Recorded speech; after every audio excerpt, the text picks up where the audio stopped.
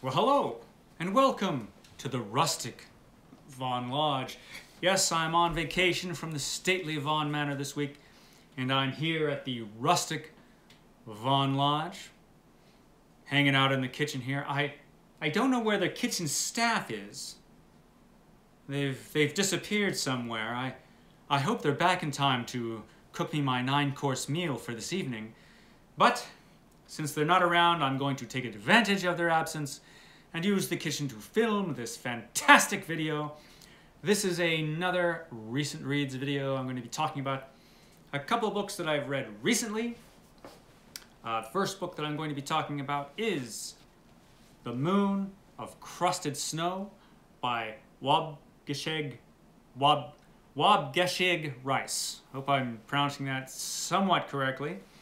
And the other book I'm going to be talking about is Chasing Graves by Ben Galley. So these are two entirely different books. Very, very different. Very different books. So the first book I'm going to be talking about is this one, The Moon of Crusted Snow.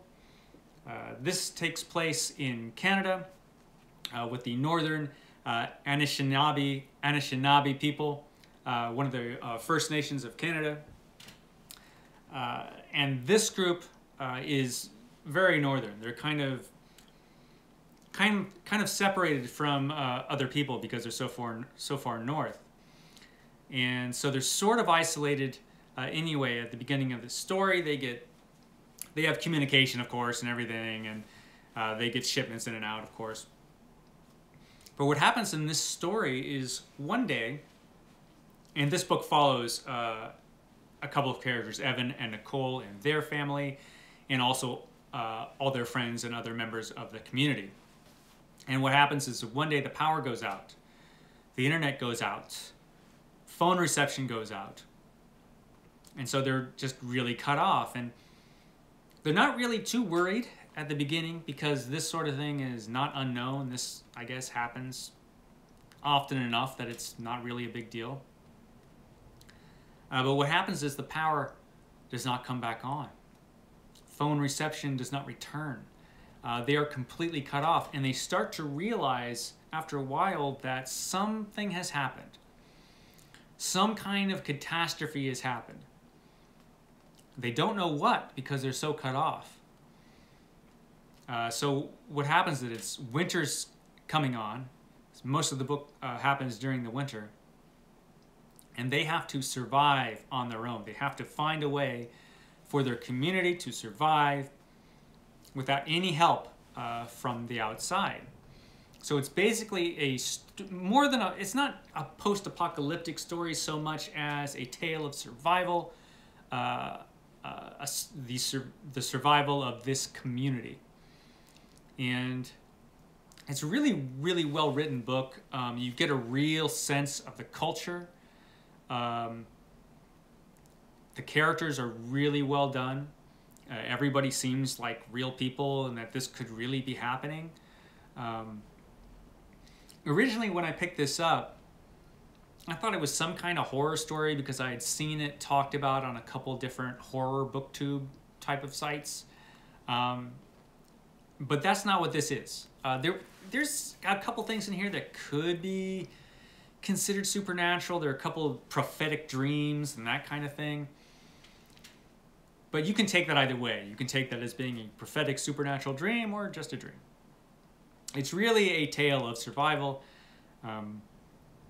Eventually, they really hit hard times up there. Eventually some people start to come up from down south and get involved with the community, and then there are shades of colonialism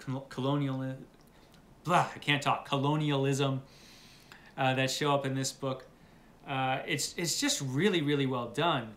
And considering that this book is only a little over a couple hundred pages long, it accomplishes quite a bit, and the pacing is really good. In the start, things, well, this sucks, but it's not too bad. But gradually, throughout the story, things get worse. I mean, things really, really get bad in this book. But somehow it's not rushed, even considering the limited page count. things aren't rushed. The pace is really, really good. And the work with the characters is really, really good. And so I really recommend this book. And it's interesting because I was reading this right after that whole thing happened in Texas when the power went out and people were literally freezing to death in their homes. So it was interesting to read this like right after that happened. Made me think, well, maybe this isn't so far out there, you know, what happens to these poor people. So yeah, I really recommend this book. If you get a chance to read The Moon of Crusted Snow, definitely do it. It's really, really good by Waubgeshig Rice. Really, really good book. So, really recommend that one. This next one is entirely a different thing. This is Chasing Graves by Ben Galley. This is an indie book. I probably would never have heard of this book except I was told about it by Steve, and Steve Talks About Books and Stuff, a fantastic channel. I will link it down below in the description box so you can go check Steve out if you haven't already. Great channel, and he had chosen this for his book club, and I thought, hey, why not? I'll read that book.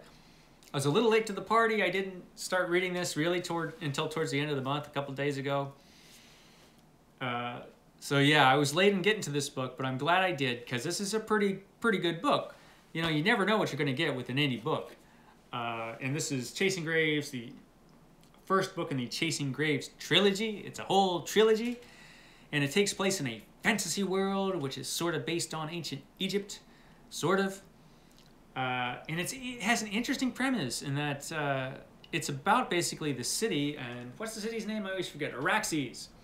In Araxes, the souls of the dead, if a person dies in distress, which means any kind of violent death from accident or somebody, you know, killing you, if you die in distress, your soul can be captured as it leaves your body and enslaved. So it's basically a book about enslaved ghosts. Their whole economy is kind of based on enslaved ghosts. It's really interesting. So you're in this city and you have a bunch of ghosts everywhere doing all this manual labor and things because, you know, they don't get tired, they don't die, so they're kind of the perfect slaves, really. So it's kind of an interesting. I don't think I've come across that idea before. So that's a new one. Yeah, and it follows a couple characters, a couple main characters. There's two main characters in this book. One is Caltro Basalt, who is a lockpick and a thief, an all-around roguish character. And his part of the story is told in first person. The rest of the story is not. But his is, and he's kind of the main character, I guess. So this is not much of a spoiler since it happens in the very beginning of the book. Caltro is killed almost immediately as the story starts, and his ghost is enslaved. So we're following Caltro's story as a ghost who has been enslaved in this city. Yeah, so that's interesting. And he's a great character, Caltro. You really like him. He's just this roguish scoundrel and really entertaining. One thing I was not expecting, I was expecting kind of a fantasy horror thing. Not really that much on the horror, I don't think. Heavy on the fantasy, and there's a lot of humor in this. Of course, the horror is the main situation. You know, you live your whole life, then you die, and your ghost becomes a slave, and you could be like a slave for eternity. That's just a horrifying prospect in itself. So that's the main character. That's what happens to him. The other kind of main character is Nilith, who is this woman who's a warrior, kind of. And she has murdered her husband. And she's dragging her husband's body across the desert to Araxes. And her husband's ghost is tied to this body for the time being, at least. So he has to come along, too. So she's dragging the body to Araxes so that she could have the ghost bound into slavery because she hated her husband that much. So she murdered him, and now she wants to bind his ghost into slavery. really hated this guy apparently. And her part of the story is actually the best part of the story.